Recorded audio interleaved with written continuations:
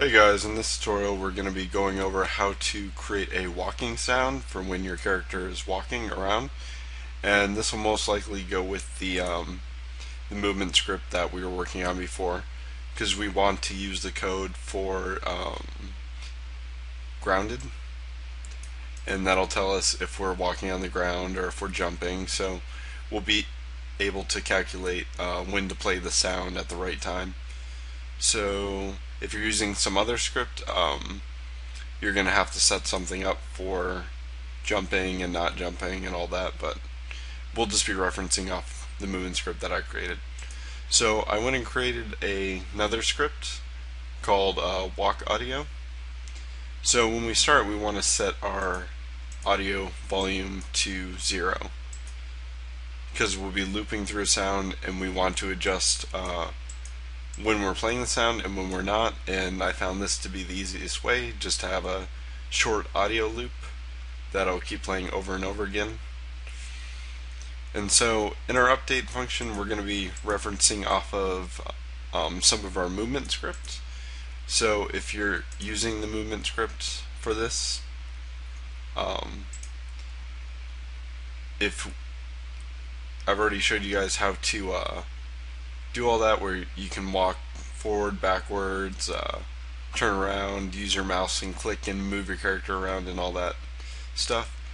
So I went through and I found each combination of what we're going to be, or when our character is actually moving.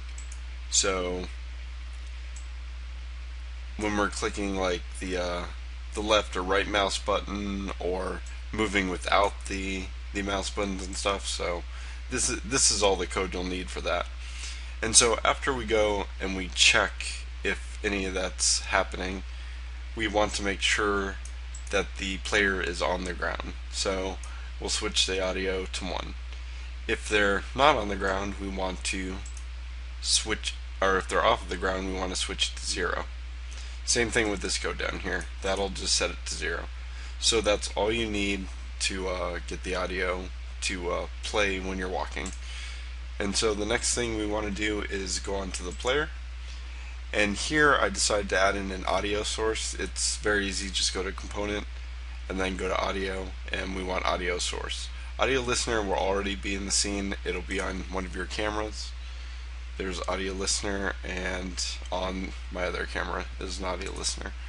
But the thing is, you don't want to have two in the scene at the same time. But in this case, I disable both the cameras when I switch back and forth, so it's fine. So okay, so you want to put your player walking audio onto here. Now sometimes your audio won't play, and that's because you have to go in here and uncheck 3D sound, and then it'll probably work.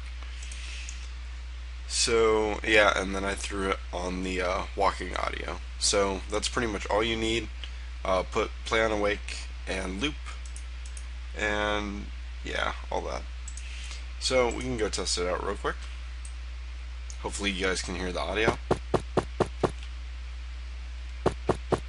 But you can hear the walking sound playing when we're walking, when we're stopped, or when we're jumping it stops, and then it starts back up.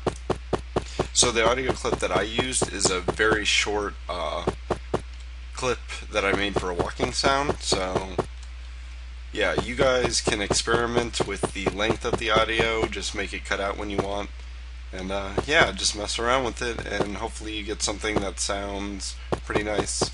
I might go and tweak my audio a little bit, but yeah, that's pretty much it. Oh, maybe you guys can tell me what you think about the game so far, how it's turning out.